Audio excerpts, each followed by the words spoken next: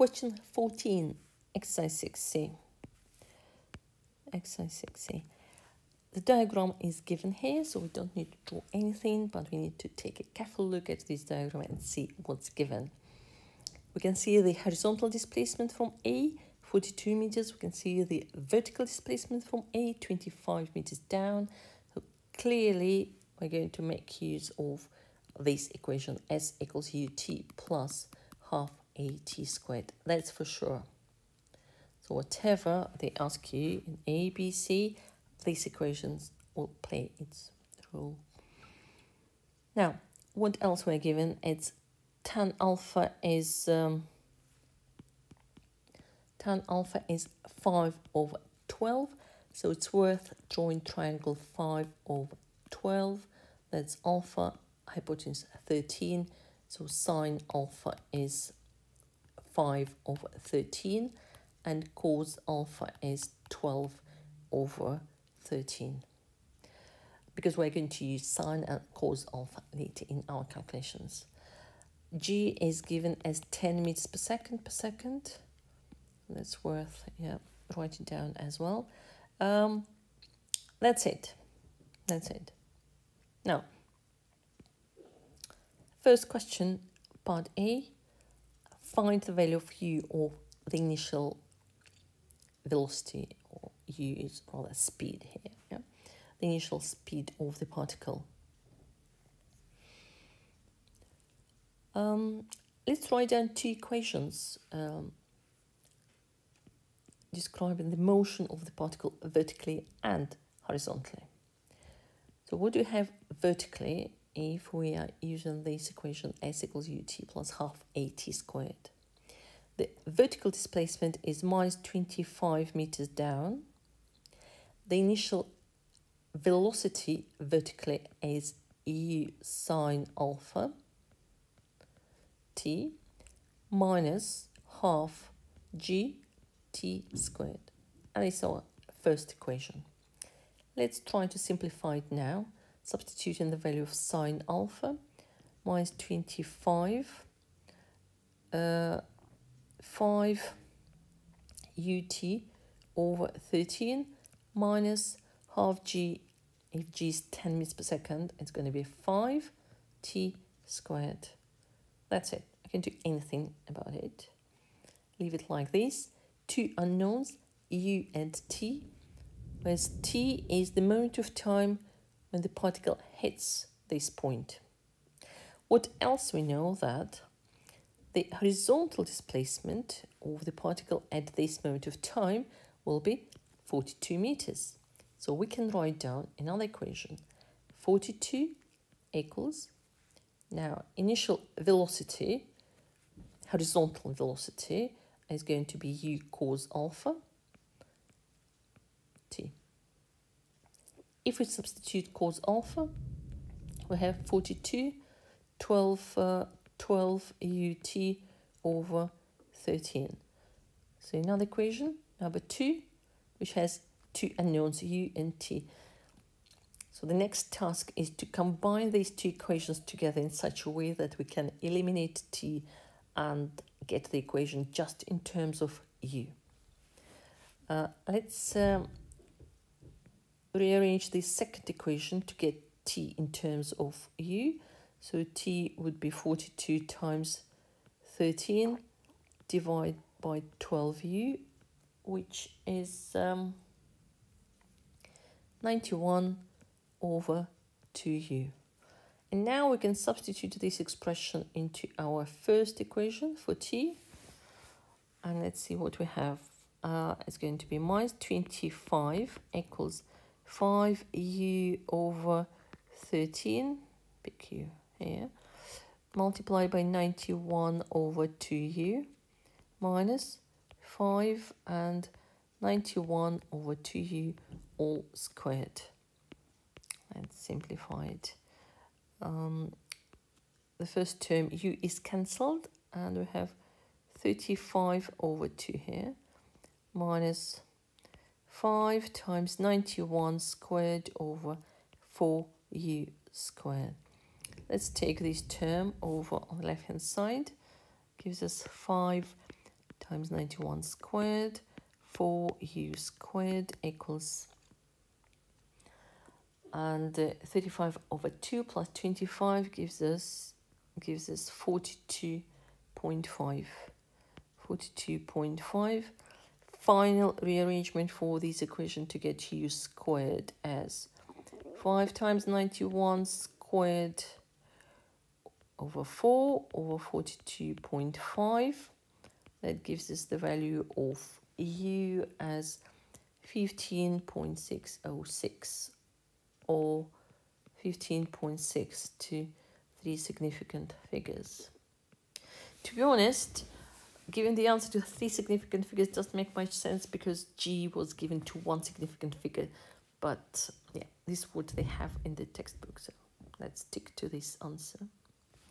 Part B, we need to find the time of flight.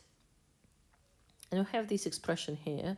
So we know that the time of flight is going to be 91 over 2u, as we know the value of u now. Just substitute it. Use more than 3 significant figures to get it as accurate as possible, which gives us 2.92 seconds to 3 significant figures. But again, from my point of view, it doesn't make sense here to give it to 3 significant figures if G is to 1 significant figures. But here we are. Okay, so that's the answer. Now, finally, part C, we need to find the speed of the object when it's 12.4 meters above the ground. Again, let's try to make sense of, where the object is, how is it moving, so what it all means. Yeah, so 12.4 meters is somewhere here. Yeah, so 12.4 meters above the ground. And the object is here, moving down. Remember that whatever equation we're going to use now, any Suvard equation, if in this equation the displacement appears, it should be the displacement from the starting point A.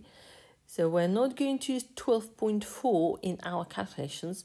We have to use this displacement, which is 12.6 meters down. Yes, 12.6 plus 12.4 makes it 25 altogether. So the displacement is going to be minus 12.6 meters if we are going to use it in our calculations. And probably we will. Now, the speed, in order to find the speed, we need to know the horizontal component of the velocity and the vertical component of the velocity so that we can square them and take square root, and that will give us the speed. The horizontal component of the velocity is not a problem because it stays the same. Initially, it was u cos alpha, and it will be the same at this point.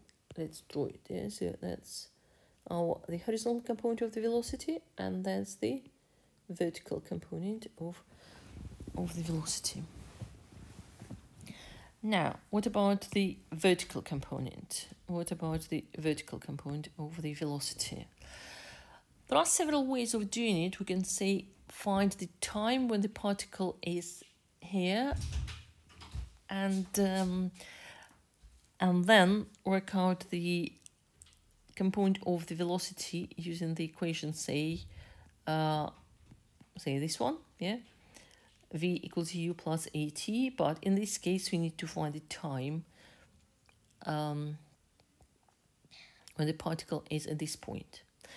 I suggest we are going to use another Suvard equation, which is really useful here because we know the displacement of our particle from the starting point. And this equation is v squared equals u squared plus 2as. The only thing, we have to use this equation in vertical direction, because this equation is a little bit dangerous. We can only use it in one particular direction. But we know the vertical displacement, we know the acceleration, we know the vertical component of the initial velocity, so we will be able to find the not just the square, not just the vertical component of the velocity bar, its square straight away, and this is what we need here. So we will be able to find the square or the vertical component of the velocity at this point. Good, let's go for this. So Vy squared equals u sine alpha squared plus 2, acceleration is negative 10, and displacement is, remember, negative 12.6. Therefore, Vy squared is, I'm not bothered about, substituting u and sine alpha here. I leave it as u squared sine squared alpha, and this bit gives us 252. Right, good. Now, at this point, look at this. We know the value of u, we know the value of sine alpha. We can substitute these values and get the numerical value of Vy squared. We can do the same with Vx and then put it all into this equation and get the answer. But I would like to show you another way of doing it, which is a little bit better because it's fewer calculations. Right, Vx squared plus Vy squared. Yeah, we need this sum. Let's write it down. So Vx squared is going to be u squared cos squared alpha plus Vy squared is u squared sine squared alpha plus 252. Now, look at this sum. U squared is a common factor. And once you've taken it outside, surprise, surprise, what do we have in brackets is just 1. Cos squared alpha plus sine squared alpha, whatever alpha is 1. So we have u squared plus 252 here. Therefore, we only need to square this number at 252 and then take square root of it to get v. So speed is the square root of this plus 252, and it gives us 22 meters per second to two significant figures.